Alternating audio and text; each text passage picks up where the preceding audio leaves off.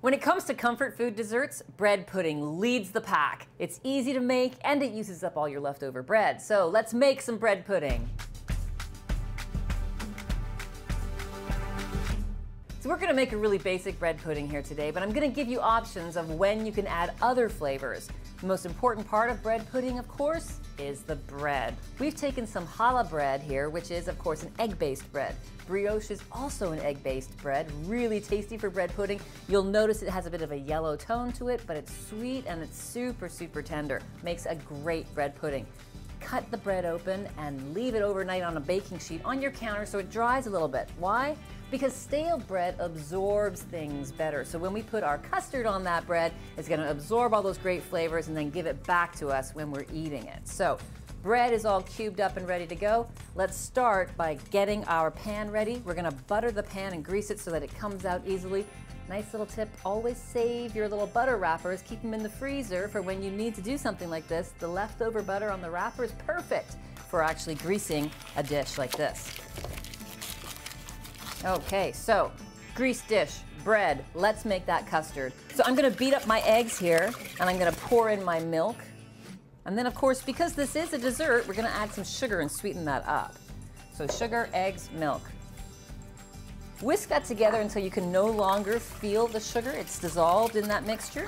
And now let's add some flavors. So in goes some cinnamon. That's pretty classic in any bread pudding.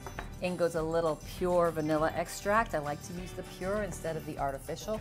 And then we're gonna grate in some fresh nutmeg.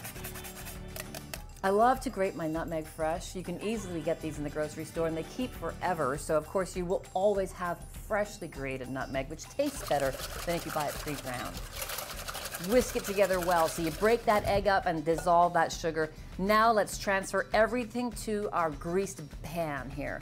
This is where if you were gonna add some extra ingredients like raisins, which are kind of traditional, or you could put some berries in here, or even some chocolate chips, cut up some apple, drizzle some maple syrup in. All of these variations are possible, and you can make your bread pudding your very own.